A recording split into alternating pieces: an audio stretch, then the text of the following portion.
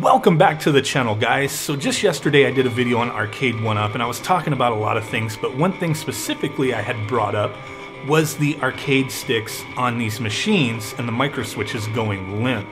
A few people had asked about that, and today I'm going to show you in this quick video, it's only a couple minute long video, what I mean by the quality on these sticks. So I'm going to be showing you the Street Fighter cab, the Galaga cab, and then a few other sticks of different brands that I use to demonstrate the quality behind these things.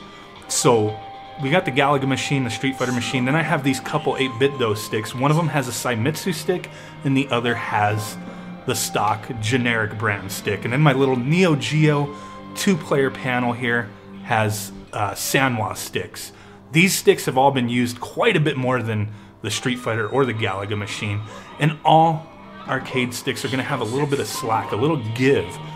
These sticks I've used more than anything, and as you see, there's a little bit of give, not much, and that is normal. The first player stick I've used a ton.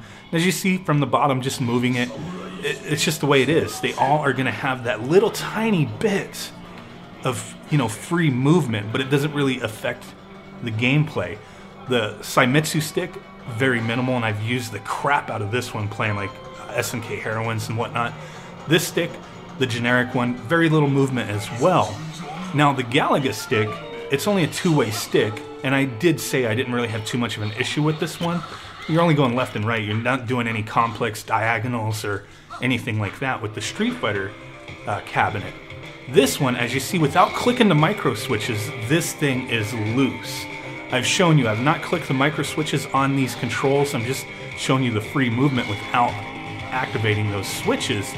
Two-player, it still has quite a bit of movement, I haven't really used that. The first player I've barely used, and this thing, man, if you just barely nudge it to the left or right, here I was just clicking the micro switches, but if you just barely nudge it, it'll just stick in place. That is why a lot of people aren't able to do the moves in Street Fighter. They're having some issues, and I just wanted to showcase this.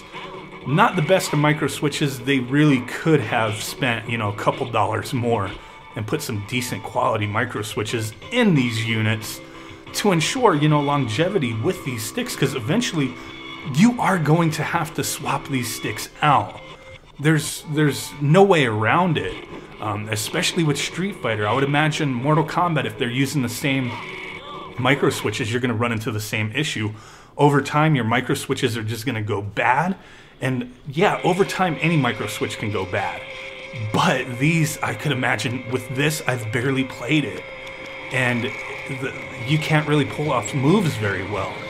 So this is like a full stick replacement. You can't just swap the micro switches with the way these are designed. So just wanted to point this out, let you guys see what I meant by that. Some people may have it a lot worse. Like I said, I've not really played this machine very much, but from the first day of playing it, it did start getting really loose and making it more difficult to play these games. So really do appreciate you guys stopping in. Smash that like button.